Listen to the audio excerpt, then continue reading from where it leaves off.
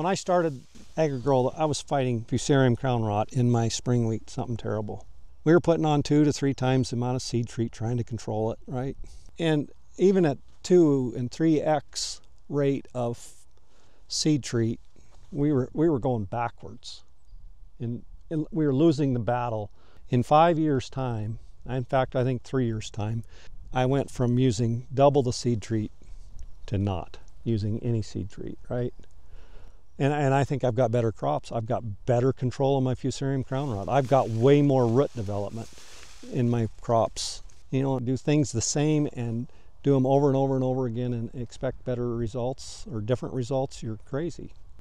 I guess as you're thinking about AgriGro program and start thinking about some of the things that you're doing, are you going in the right direction? Ask yourself that question. And is what you're doing fixing the problem? And if it's not, have the courage to stop and do something different.